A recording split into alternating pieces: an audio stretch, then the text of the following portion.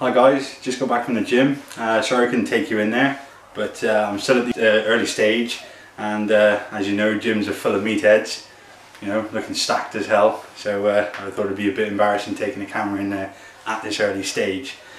So what I thought I'd do is we'd weigh in, and then maybe towards the end of the week I'll get a video out with what I've been doing at the gym.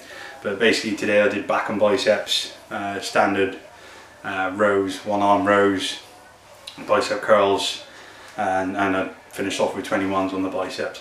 Then I got on the rowing machine and did 20 minutes rowing at the end. So that was pretty much what I did at the gym. But I think now is where we'll go into how much I weigh.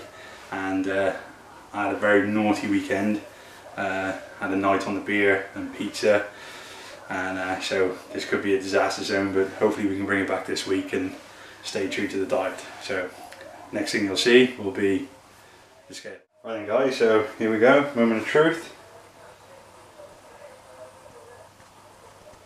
So 16.4.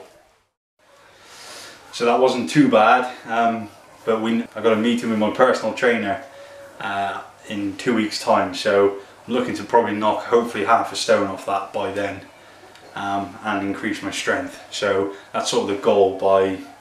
In 2 weeks time, hopefully I can knock close to half a stone off. I know it's a bit ambitious, but we'll get as close to that as possible and build a bit of strength up.